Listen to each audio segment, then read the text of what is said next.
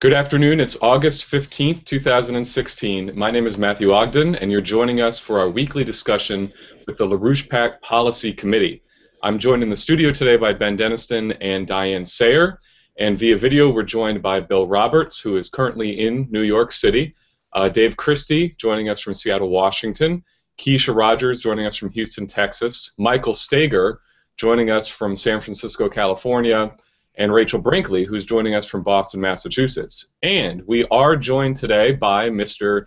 Lyndon LaRouche. Now, right before this broadcast, we had a brief discussion with both you and Helga, Lynn, and you were both emphasizing the central leadership role in the dominant dynamic being shaped by Vladimir Putin in collaboration with Xi Jinping to create a Eurasian system. This can be seen clearly by the fact that Putin will be the #1 honored guest at the upcoming G20 summit in China.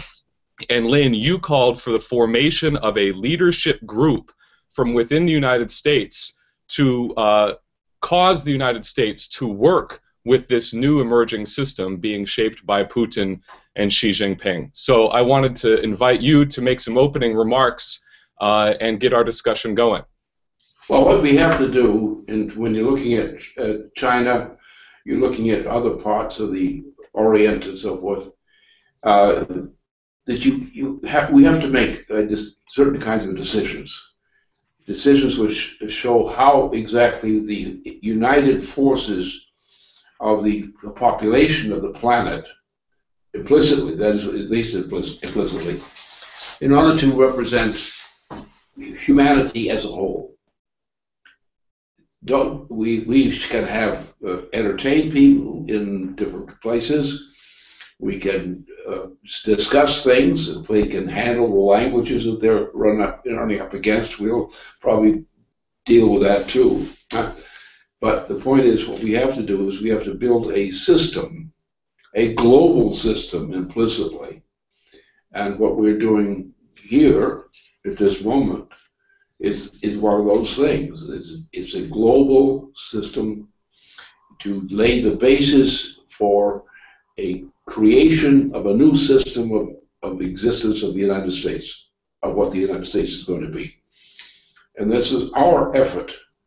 What we're getting in terms of Putin and Russia and so forth, and other leaders in the Orient. This is all one thing, and we know it really in our hearts and minds. It's only one thing, because like the question of the space program, in general, you've got to think as Clark Archer did, and he did that. And he died. Now, his memory is very important in this respect and in this moment in a very specific way. But he died, and he told Helga, my wife, in the time that he was said, I explained that he was going to die. And he said, the problem is I got two things. I can do what I want, what I do, and I can die by this other thing, which is gripped me. And therefore, this memory of him, of Erica, is something which I think we ought to, particularly ourselves, those of us who know the United States and so on, should remember that this is a sacred moment, in effect, in order to build up a foundation for man's role in space, for man's role in participating within what space represents, and looking beyond that as well. And that's what we have to do, because we have to think. It's like the way people deal with other people. They look at them and say, well, this guy is so-and-so, I don't like him too much, I don't like her too much, so forth, this kind of thing. But that's not the issue. The issue is, what does mankind contribute to the function of the species called mankind. And that's what we should be dedicated to. And this is a good occasion to do it.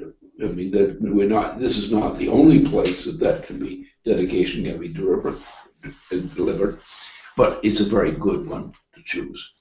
I think that's the moment of this moment carries that particular implication. Well, I was struck in the Saturday dialogue, which people may have heard. Lynn, you referenced the work of Alexander Hamilton several times in response to a number of questions, including, in particular, the question of the injustice that has not been addressed since September 11th, 2001.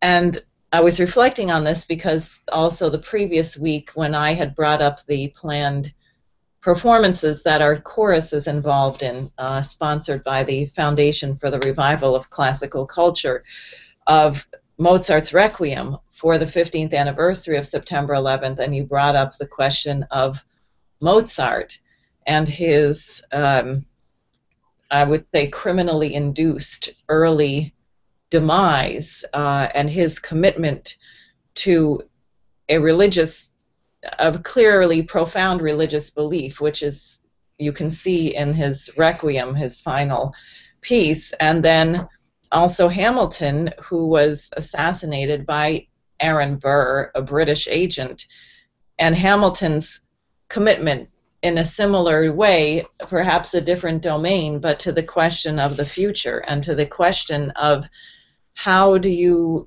create an empirical result of man's creativity? Because in a sense, that's what his method of economics was. It was the credit system of the United States is a means to create a situation where the creativity of the population can be shared with society and then developed. And I think this is something really important for Americans because we have yet to become a part of this new paradigm, and were we to stick to the degraded, despicable candidacies of Hillary Clinton and Donald Trump as in any way representing the United States or the question of the presidency, we were sadly mistaken. They have nothing to do with that. And I think it's very important that we raise the thinking of the American people to a standard which is appropriate, and therefore the reference to these people and their contributions, particularly Hamilton, as an American, I think is very critical in this period. Mm-hmm. Well, I think the problem is that most people in this day and age and beyond have no understanding of what the meaning of all of this is. They come up with an explanation which is like having a key. You can put the key in the lock and open the door. But most people are not able to open the door because they don't know what the door is. Now, for example, what is the door? The door is human beings. The door is what human beings can accomplish. And Klaus Erika is an example of that. He actually opened a gate to the future. Now, how did he do that? Well, he said, I'm going to die. He told Helga, his wife, that he was going to die. And I think he said the same thing to a number of other people, though I don't have the exact dying time and date and so forth that happened. But here's what he represented. Now, this is comparable to Einstein. Very few people understand Einstein. They make up myths about him and explain everything in terms of what this was he suspected of doing. It was nothing of the kind. He's simply a scientist. But he's a scientist who had a reach beyond what other scientists had achieved. He recognized that the development of mankind is not based on babies, not babies as such. there has to be something else inserted into a baby in order to make it functional. Otherwise, it's just a thing. It's a squalling brat or something of that nature. And squalling brats are not really, religious things or anything like it. But people go around and say, I'm this, I'm that, I'm this, I'm this, and claim certain things. But they don't create anything. They imitate something. They copy something. But they don't create. The object of mankind is not to reproduce human individuals. The process of mankind is a higher one. It's the ability to generate and develop children who are geniuses in one degree or another, and are therefore their existence becomes something sacred to all mankind, even when they're dead like he was. Because that value, that judgment, that insight to what the nature of mankind is, and mankind is not babies. Mankind is the creation of people, not babies.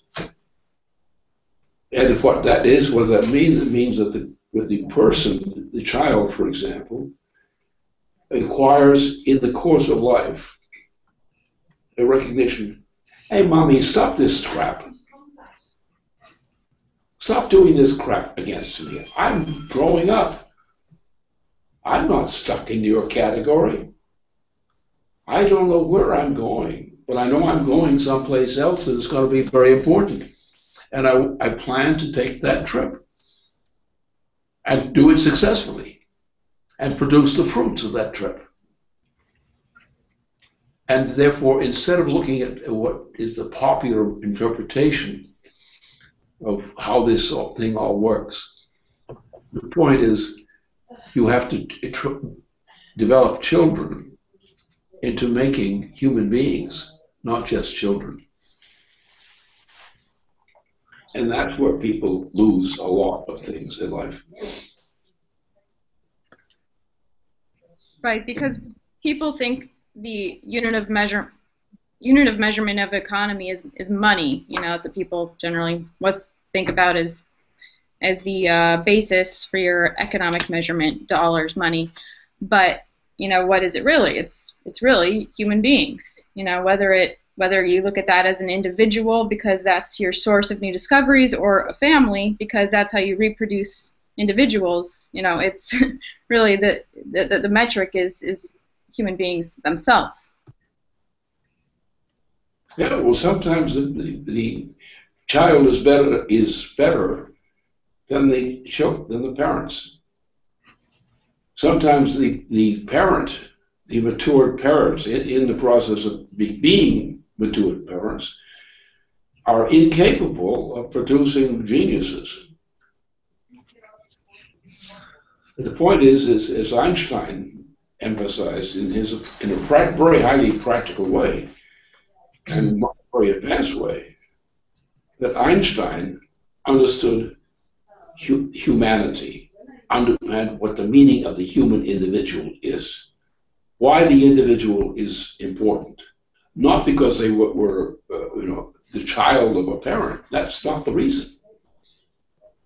You can get a bad parent very easily. And it's very difficult to get a good one. Well,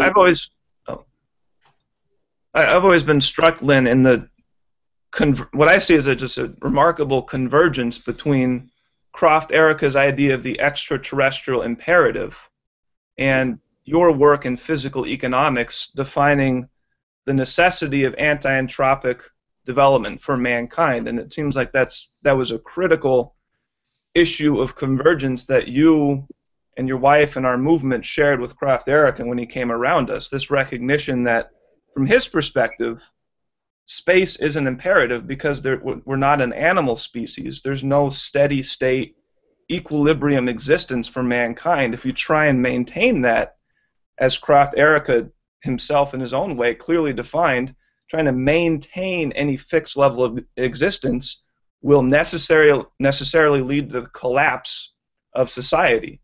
And this was part of the framework of his extraterrestrial imperative, that mankind has to always to change the nature of his existence as a species, progress to new levels, and that necessarily takes us into space at this point.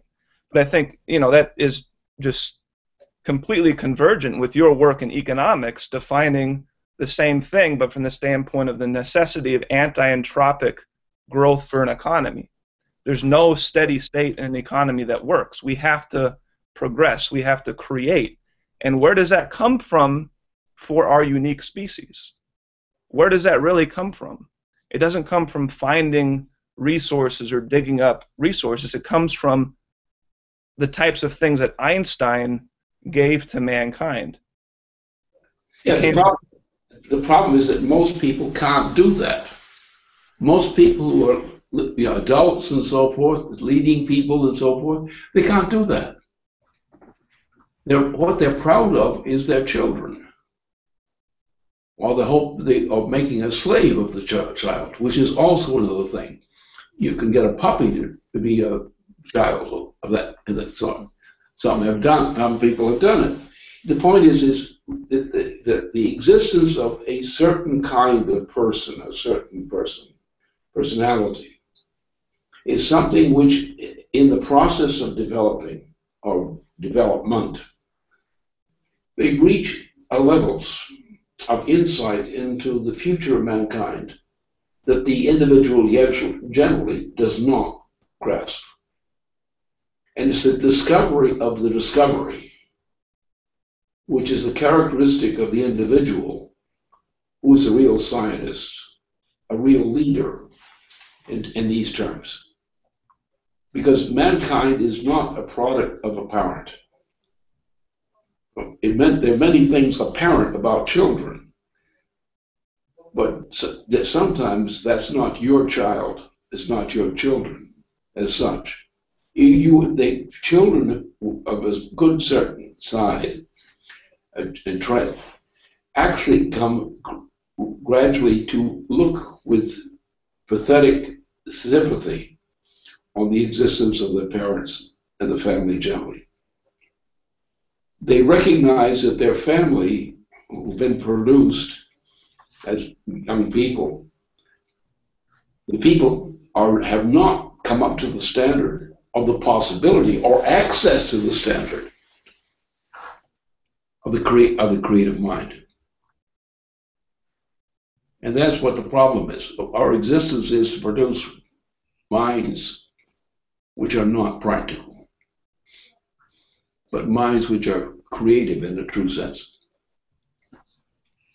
And people who want to be practical have to pay a price. They have to accept the characteristics of stupidity.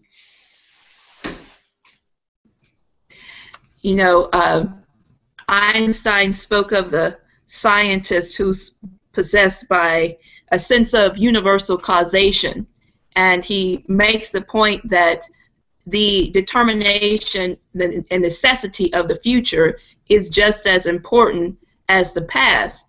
And I think that he really inspired this and shared this with Kraft-Erica, because the problem right now is that both of these great geniuses understood that the understanding of the world and the universe in which we live in is not just based on, building blocks of what has already been determined for you, but what you're actually going to create.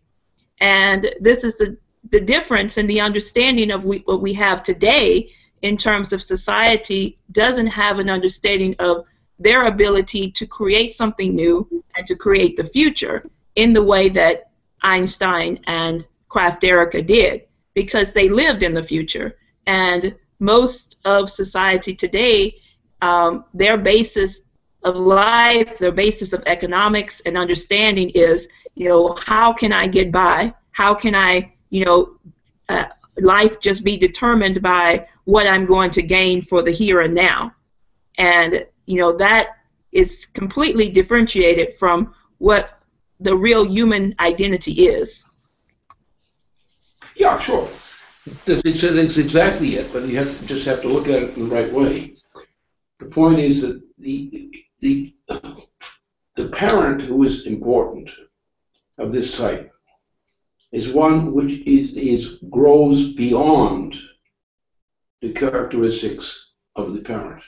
In other words, the child, the young child, or whatever the particular child is, who has that, will always be superior in devotion over what the other children and so forth got through education. And what has happened is the legacy of that nature is the one thing that makes people slaves, because they believe that they have to perform a duty of recognition, and a duty which is actually functional in that respect. And that's the genius. Einstein was that kind of genius. And there was nobody else like him at that time. There were people who got to that. There were people in earlier periods of your history, of life of historians.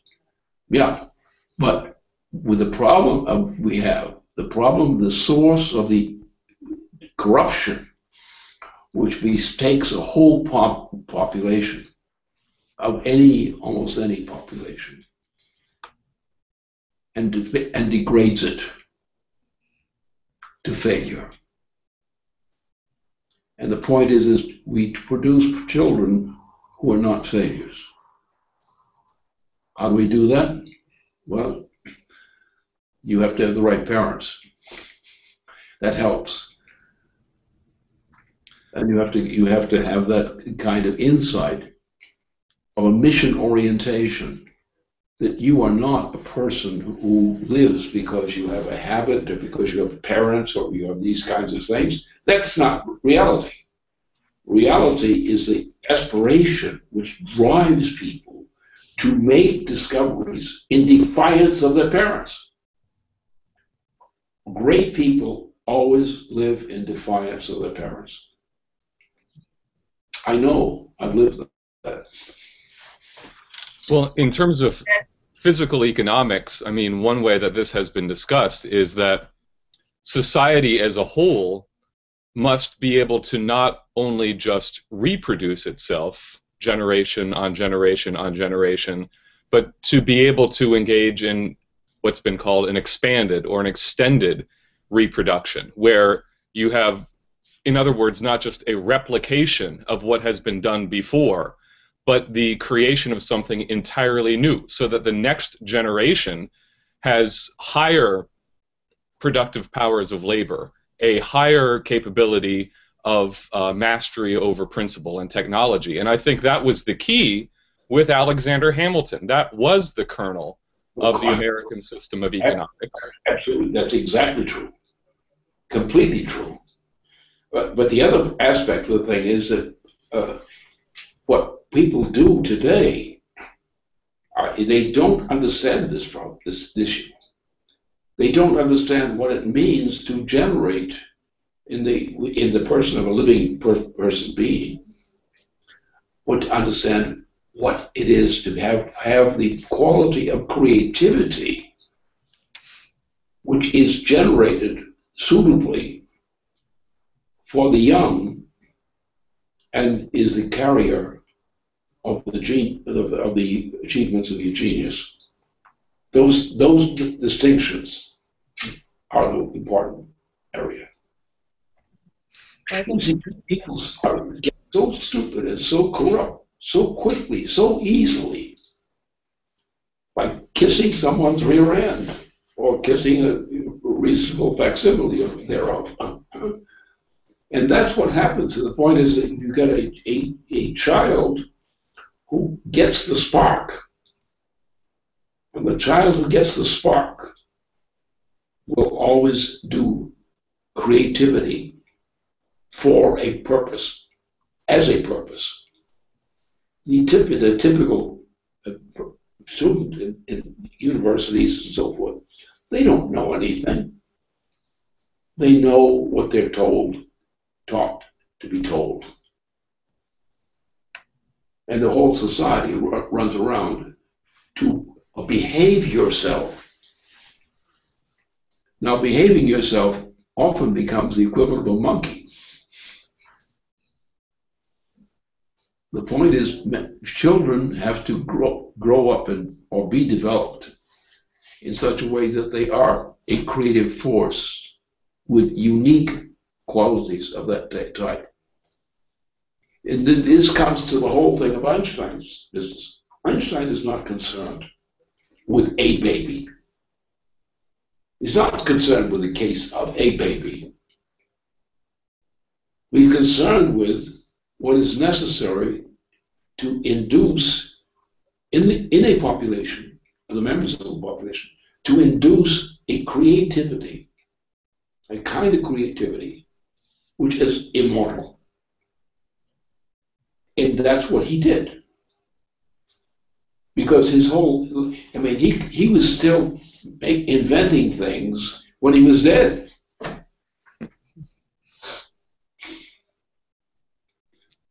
He was at it. And what we get is we have this long idea about raising children, because you're thinking about how to get a structure of the education of a child, and that will kill creativity in any child almost. When the child says, I am not really a slave of my parents or somebody else like that. I'm independent. And fortunately, I've been pretty much an independent person of that nature all the way through my life. What you have to create is not successful people. What you have to create is individual persons who say, no, I'm not going to go that way. I'm going to go for the truth. I think that's the significance of people singing in the chorus. Mm. It is very hard to kiss someone's rear end while you're singing Mozart, for example. And we've seen this process of development of people, I think, many people in the chorus have expressed that they were surprised that they themselves could be participants in something that was so beautiful. And it's not because they're singing in the shower or singing by themselves, but they come into something and they realize they can be part of something that they had not imagined before. In a sense, it's part of this education to get a population to the point where they could be capable of understanding what's necessary to understand if we're going to survive. Yeah, but the big point is Einstein lived out a form of life, an expression of life, which is unique to him, because he was one of those people who didn't go along, who didn't submit, who wasn't influenced by corruption. And the rewards is people want to get ahead. Well, you want to get ahead. The good thing is to duck before the chopper comes up. Well, and I mean, Einstein completely changed the nature of how mankind existed in the universe. I mean, he completely revolutionized what our understanding is of the nature of mankind's existence in this universe, how it's organized. And it's those just completely revolutionary changes that, that's the substance of progress for mankind. It's not perpetuation of some tradition, it's revolution, it's shattering old ideas. If you look at the works, writings and so forth of Einstein, you will see a remark done by his expressions, and is of that nature. it's the idea of devotion to the future of mankind, where death as such is not a factor. Now, there are people, of course, in history who've had that kind of devotion. They're not depending upon what's going to happen to them as a person. They're going to worry about what the effect is of their having been a person. I think this is why Einstein was somewhat concerned that people were creating a bit of a cult of personality around him. He was a little bit worried about that because the point is, when you have these figures who really, everything they're doing is controversial. So if people are honest, they're not just satisfied with everything that they're getting from these individuals. I'm actually finding something kind of similar as we're going out and the idea of what we're doing with Mozart in New York. We're finding a funny kind of response from some of the musical layers who, on the one hand, do not understand this as the sort of intervention. I think they will, but they don't understand it as the sort of intervention to address the political shortcomings of the American population. And at the same time, they don't understand who Mozart is. And to the point where they even deny that he was revolutionary in any sense of what his role was in the history at that time, as if he was just this individual outside history and we have his music and that's what it is, but not as a political revolutionary figure. But see, Einstein is a different case. He lived longer. What happened? And Mozart was killed, murdered in the evening, murdered. And the point is that what I'm talking about Einstein, what Einstein's qualities were of a very special nature. This is the man who actually explicitly understood the future of mankind. And no one else has ever done that. No one else has recognized that mankind is not a child, is not the product of a child as such. That mankind is a responsibility of a person to live out a function of the future. And it has to be that particular kind of thing. And Einstein is the one person who really achieves it clearly. Other people, of course, have had the same kind of things. Many people have the desire to develop lives in themselves which are better for mankind. And they will often rebuke themselves in that way by saying, well, I can't do that because I've got to look at the higher levels for which I'm responsible. But then when you get a child who thinks like a true genius, and Einstein was exactly that, then you're getting a different kind of case. Now what happens is, what was the tragedy is that many parents and parental households and schools destroy the natural creativity of the child. And that problem, that effect, lives out to the point of their death. And therefore their life becomes a failure for that reason. We say, I've done this, I've done this, I've done that, I've done this. So look at, I've done all these good things. What are you talking about? They'll say that. But that's not the issue. And if you look at Einstein, and look what Einstein did in terms of space, what did Einstein base himself on? Einstein based himself on the quality of genius. The genius is something which grows, which is unstoppable, which does not depend upon being educated. And Einstein, that's what Einstein did. Einstein conceived the intrinsic nature of the solar system, and nobody else ever understood that in that way. That's the difference.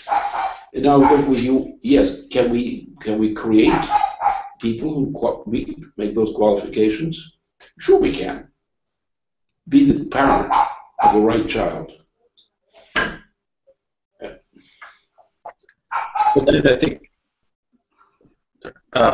think the question of what you just raised around the education system crushing genius out of children, I think it could go the other way too. In other words, I think that there's often a kind of an idea that genius is just simply a kind of phenomena, but that and that the role of culture is little understood in actually being able to promote and develop a field of activity by which the individuals can attain genius. And I think that question of culture goes to what Matt had discussed earlier around this extended reproduction of man, and that actually becomes the unit of what your economy should be, as Rachel said.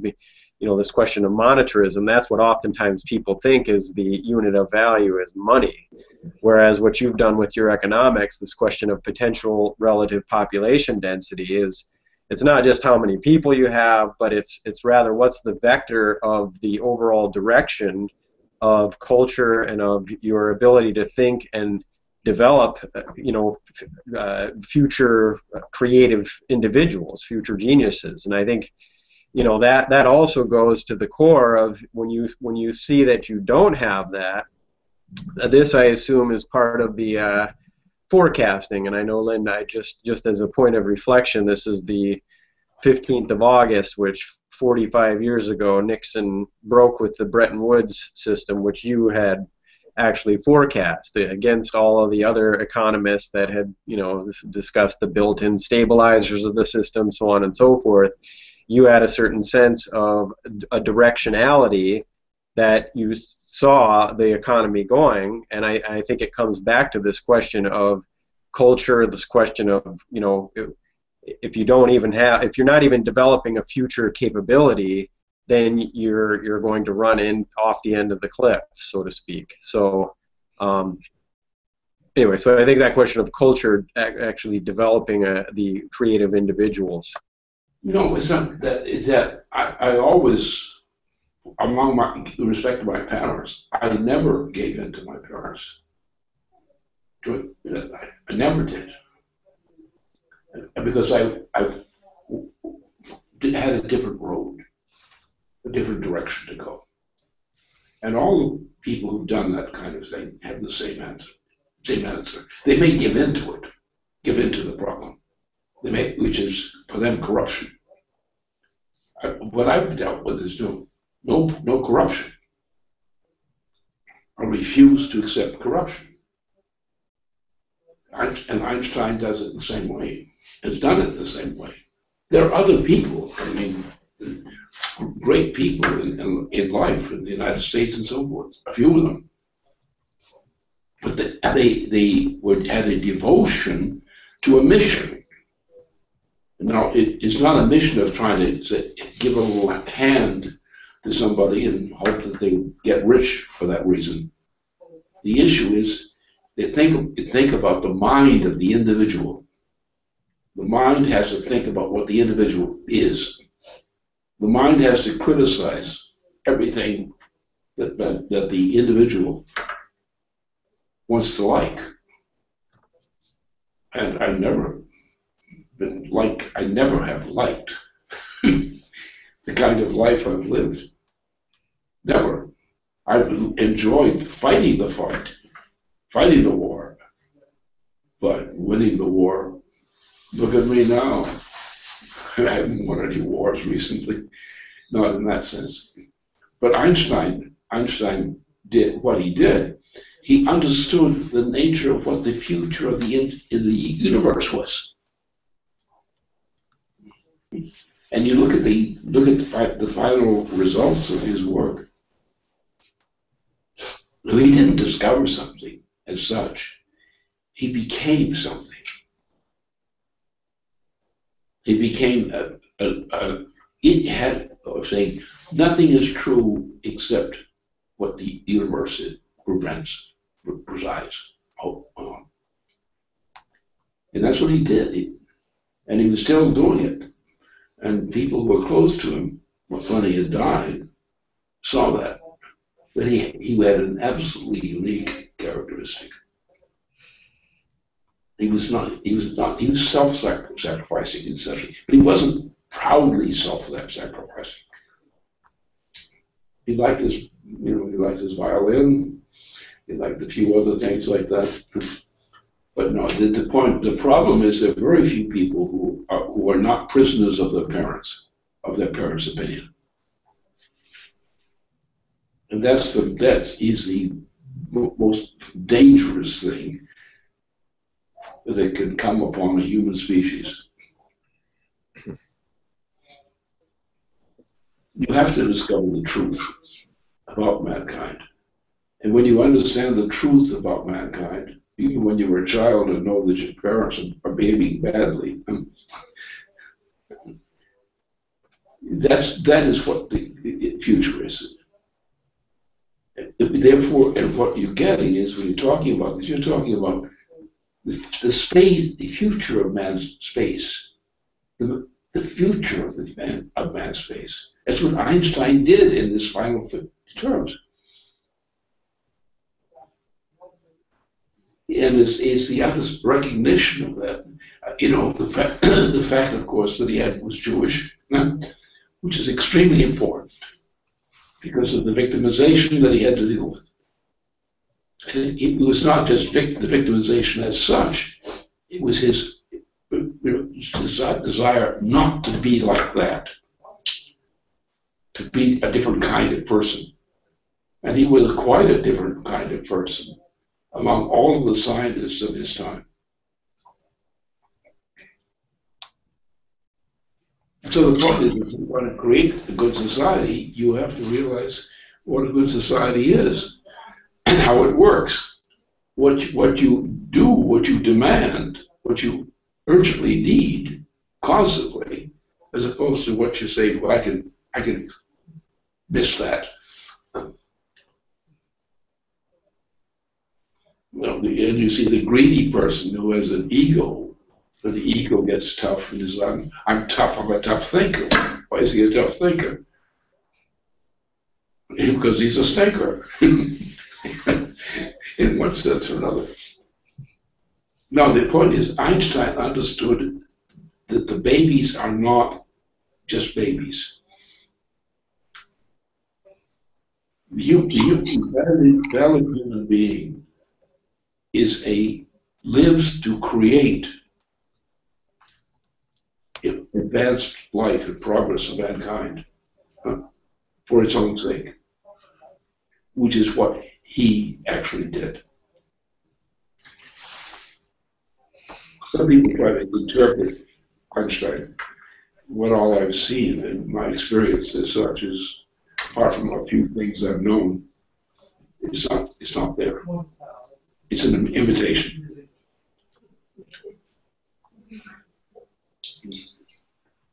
And this is the inherent nature of a child. That's why they always ask why and ask a million questions. They are testing you. They are considering whether what you say makes sense, So you see that sort of implicit questioning and challenging and looking for the truth themselves.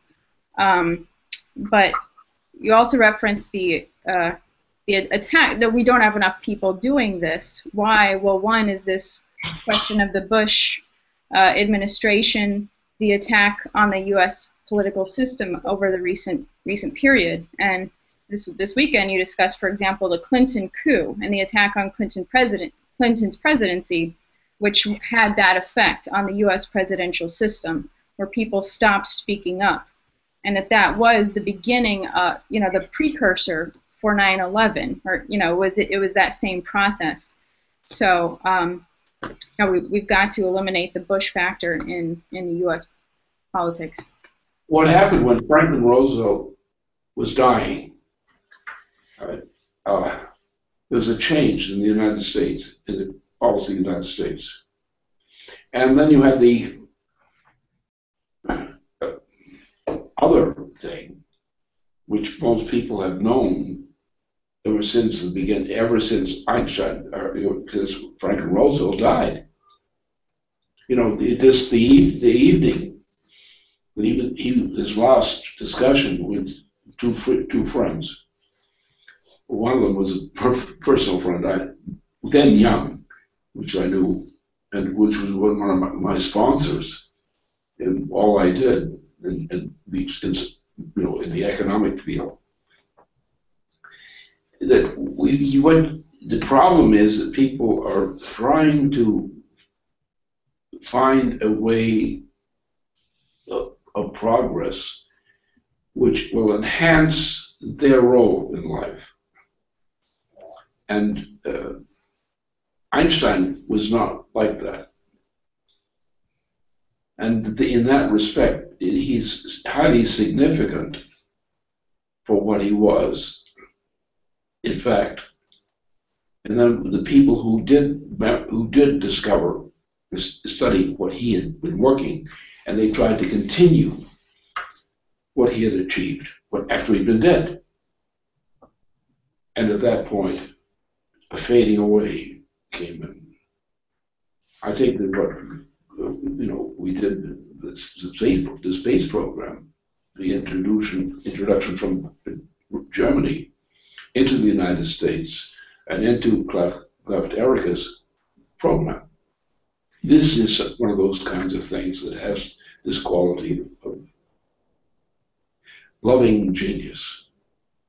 That is to love what you do for the sake of the loving of what you do,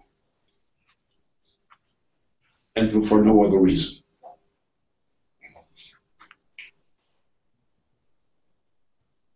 I've had a lot of fun with that, because I've been kicked around a few times, a few prisons and things like that. But you have to give up all these dreams, which are actually fantasies. And therefore, you want to find in yourself something which is beyond yourself.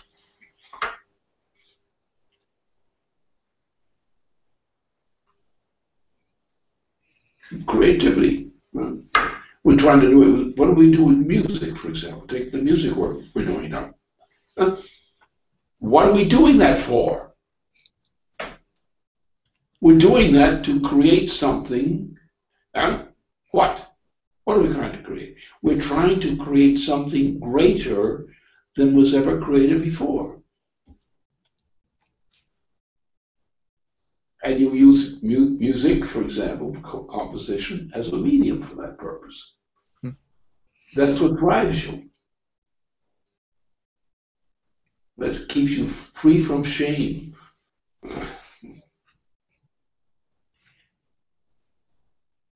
And we don't do that.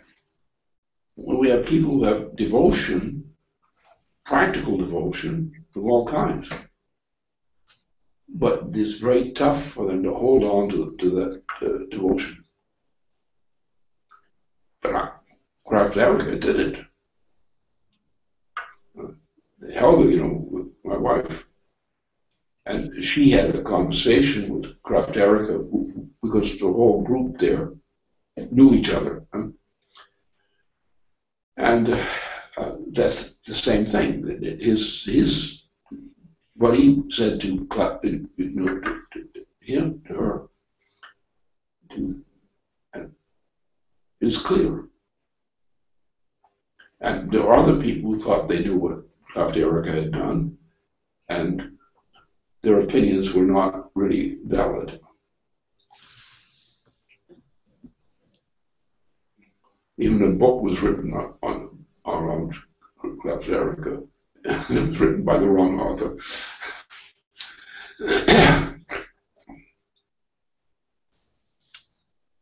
Now, so the point is that what you have to do is to look at this from the individual responsibility to the collective responsibility. Its function is to know in oneself the instruments, discover the instruments which are essential for the creation of a higher quality of human behavior. To rise above everything that is popular, to achieve what mankind would otherwise never achieve it if they were practical. Practical people tend to be stupid. They may not know all kinds of things, words of this and that and so forth, but that's not the issue. If you look at the history of Einstein's life into the time beyond his life, the examination of his life, and when the documents and so forth were presented to him by his people that followed him, it becomes very clear.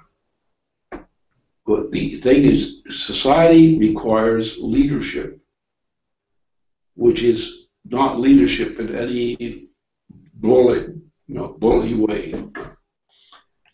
It's a question of saying, what is the purpose of my life, since I know it's not going to continue?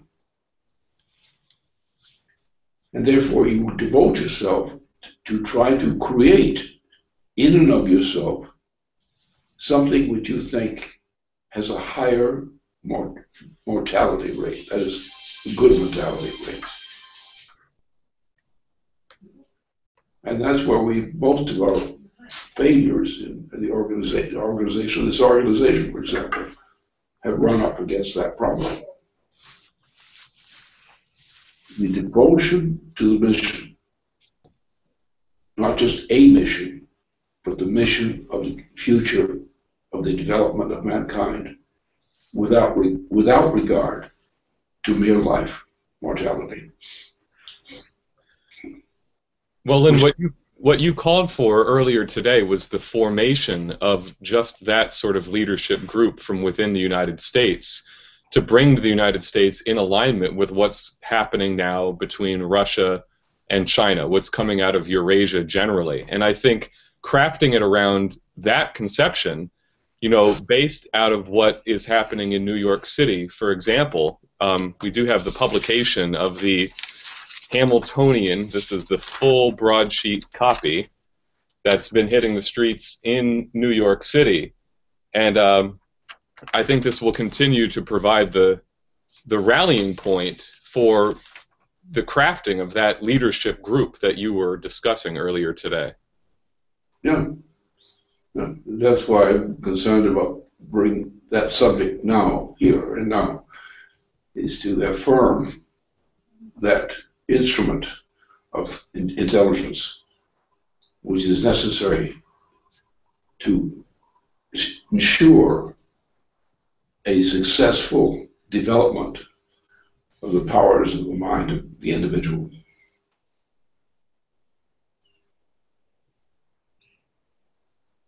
Because most people fail to understand the good things when they're presented to them.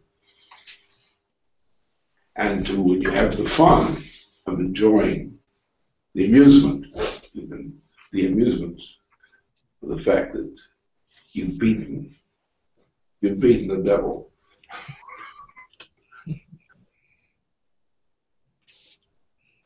And you have left his imprint on himself.